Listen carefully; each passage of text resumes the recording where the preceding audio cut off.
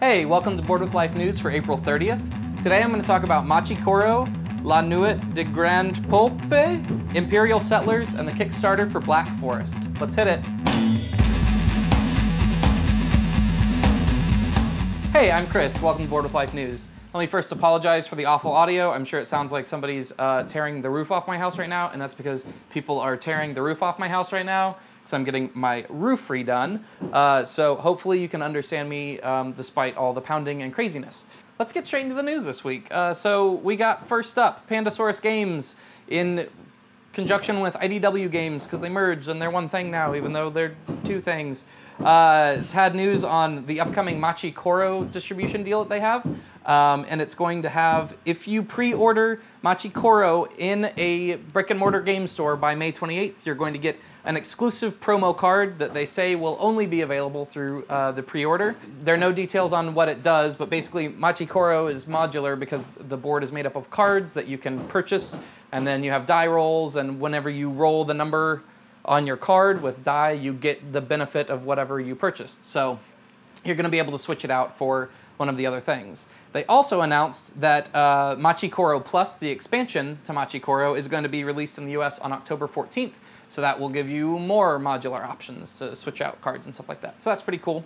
And yeah, moving on. French publisher Yellow announced that they are going to be bringing an English version of La Nuit de Grande Pulpe to the US, and I don't speak French at all, in case you couldn't tell. I'm sure that I pronounced everything perfectly there.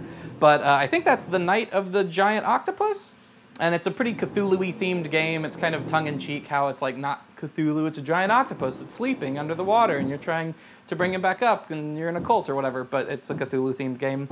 And it involves secretly placing your cultists trying to resurrect the giant octopus, and if you place them in the same tile as someone else, you either have to negotiate sharing points or you both lose points. If you place them and you're alone, you get points, and if you place them in the one with Cthulhu, I think you die or something, I don't know.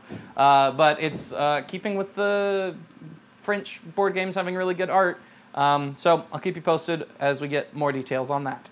Portal Games has announced that they're going to be releasing their first game in the US as Portal Games. They've had a lot of games that have come out, most of them through Z-Man, Robinson Crusoe, Neuroshima Hex, things like that. And apparently now they're not going to be going through other publishers anymore, they're just going to be doing it themselves. And that game is Imperial Settlers. Imperial Settlers is designed by Ignacy Czerwizik. Sorry, there's no way, there's two Z's and like no vowels in that. But he designed Robinson Crusoe.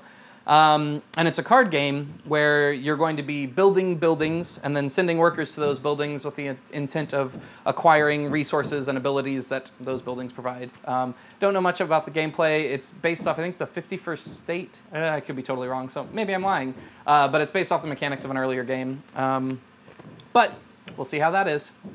So the Kickstarter this week is a game that, if it's good, is going to be incredible. But it seems like they're putting a lot in that pot. But we'll see. It's called Black Forest. This is a game that's sort of like Agricola, where it's a worker placement game, but you have a trader, like in Werewolf. So basically, I love the idea of this, where, like Agricola, you're building your farm and all that kind of stuff and having to make it work. But then there's also a werewolf that's killing you occasionally.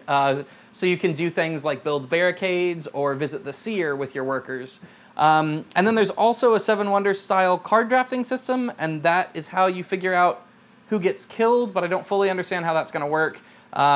So if that works, it seems like such an awesome implementation of all those mechanics, but that's a lot of mechanics. So we'll see if that works. It's $45.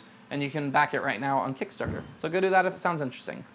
All right, that's the news for this week. Short and sweet and to the point. Make sure to like us on Facebook and follow us on Twitter and subscribe to us on YouTube. We're hard at work on Season 2 of Board with Life. We're very excited about it. We're going to have a new bit coming out next Tuesday. So definitely keep track of us, and we'll appreciate it and be happy all the time. So this week's question comes from @AdsTra, ADSTRA, via Twitter, and they ask, is artwork important in board game design? And my answer to that is yes. I think it's actually, for me personally, so don't get mad, this is only me personally, artwork is more important than theme. And I'll give a good example where this is actually one he brought up on Twitter as well, Catacombs, the recently re-released via Kickstarter game, that it's a disc flicking game where it's kind of a fun, cute dexterity game that's, you have mages and archers and monsters and all that kind of stuff. The original release had very standard kind of like dark and dreary, like first edition Dungeons and Dragons style artwork, which that didn't fit with the game at all. So the theme then doesn't work for me at all. The re-release has this really cool, really well done, colorful, very cutesy artwork that matches kind of the level of that game, and it then makes the theme really sing.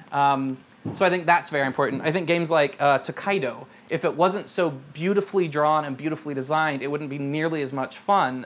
Games like Sushi Go, I think the artwork totally makes that game, whereas the theme is kind of like, okay, sushi, but the artwork's so cute and it really adds to that game. And I often get new gamers into gaming with games like Sushi Go or Tokaido because people want to play them and they look really interesting.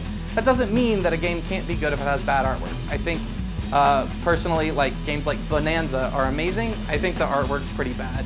I will say it's fun and silly, but I don't love the artwork. So it's certainly not necessary for a game to be good, but I think it can definitely add to the experience of the game. All right, that's the news for this week. Make sure to submit your questions and all that jazz, and I will see you next week.